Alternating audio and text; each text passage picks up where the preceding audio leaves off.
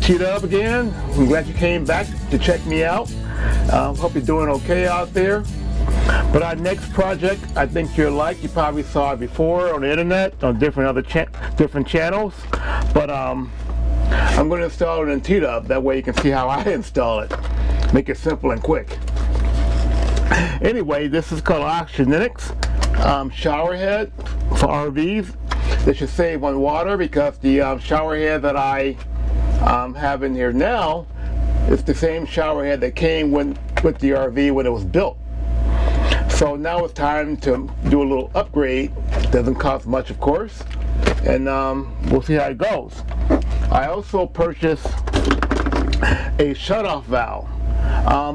You can see here it's a little nice heavy shutoff valve, of course. I'll put a description in the link if you want to order the shutoff valve right here or the shower head. I got the alabaster color. I didn't get the white, but they do come in white. Alabaster, that's like a off-white, and a black, I think, and a silver. I think I've seen all of them out there. But I'll put that link in the description. You can order it. And what else are we going to do? That should be it.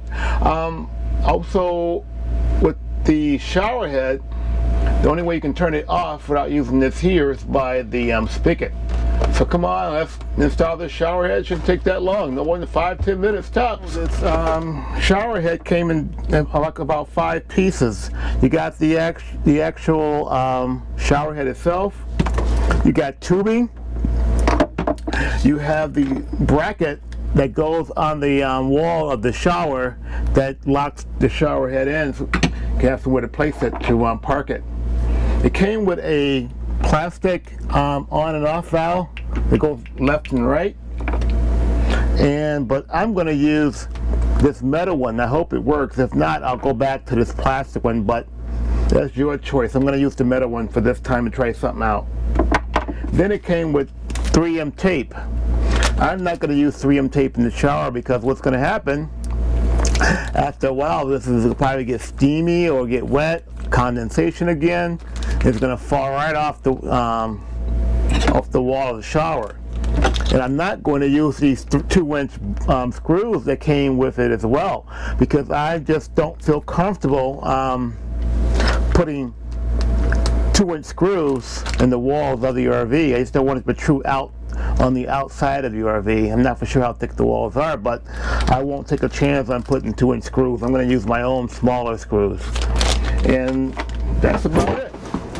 So I already removed the shower head from the holder that was on top. This was the old shower head that I had. You can see how old it is. I'm going to put something newer in here, and we'll see what happens.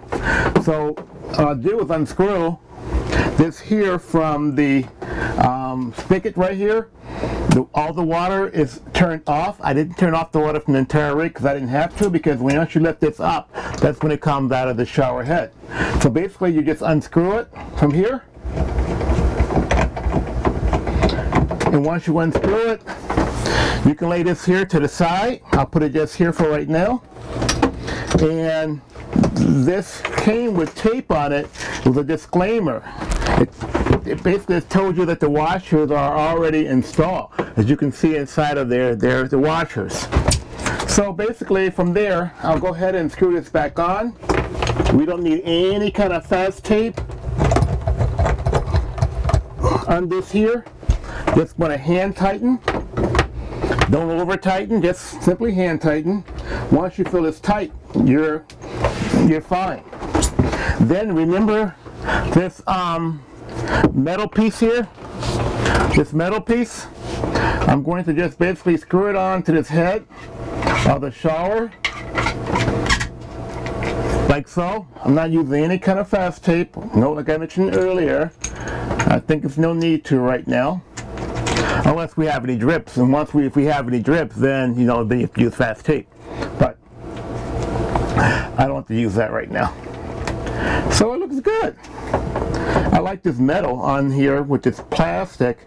It gives it a little robust look to it. It actually helps out on the shower head itself. It looks great. So next part of this here, we're going to install the bracket for the shower head, I removed the old alabaster bracket and put in a new nice clean one. So come back with me, I'll show you the rest of it.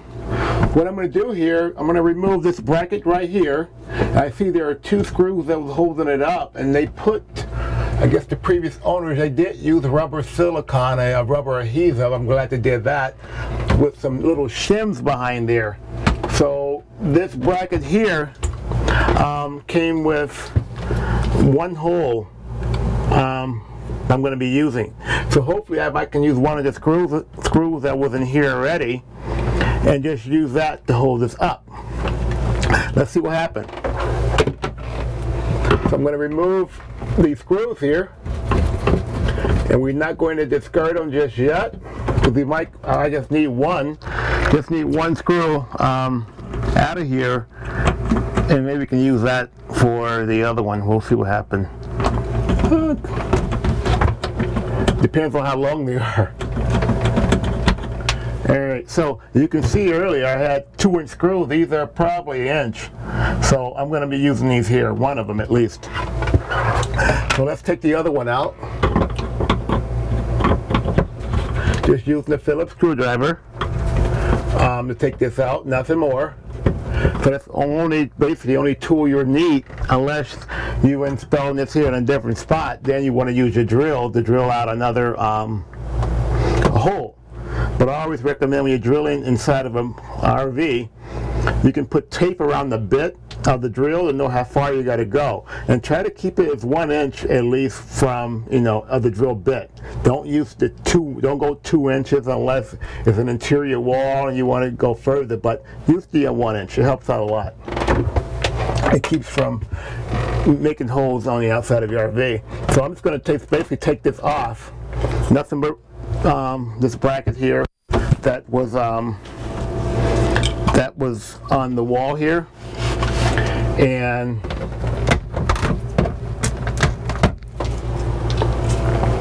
that's all you got to do. And now I'm just going to peel off this rubber silicone or rubber adhesive they had on here earlier.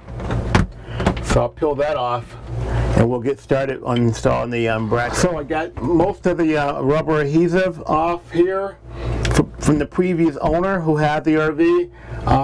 Basically, I just took it off with my fingernail. It comes off real easily, actually. So what I'll do, I'll use some more adhesive that I've been using in my other projects, and I'll put a dab on here because I'm going to use this one of these holes here, not both. I'll use just one.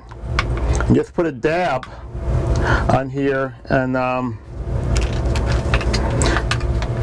there you go. Just a dab. So I'll lay that to the side, and what I'll do, I'm going to use, let's see if I can turn it. Yeah. I'll use this bottom hole here. So basically, if I can, maybe I can use the top hole.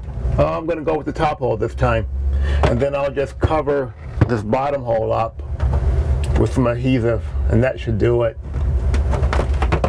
Because I was going to use the bottom hole, but then it doesn't line up with the hole itself. So that's why I'm going to use this top one. And if you want, you can use, you can go out and buy some,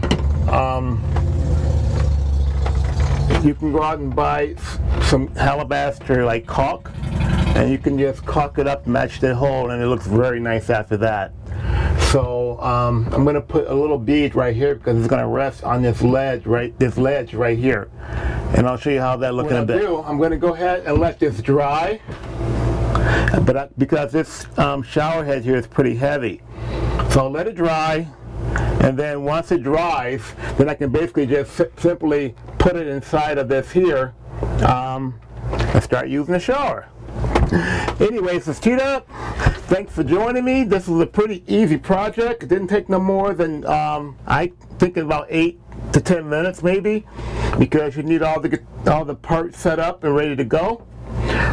Try it out. It's supposed to save water. You might have heard of this product online with different other RVers out there. I just want to try it out and see if it works for me.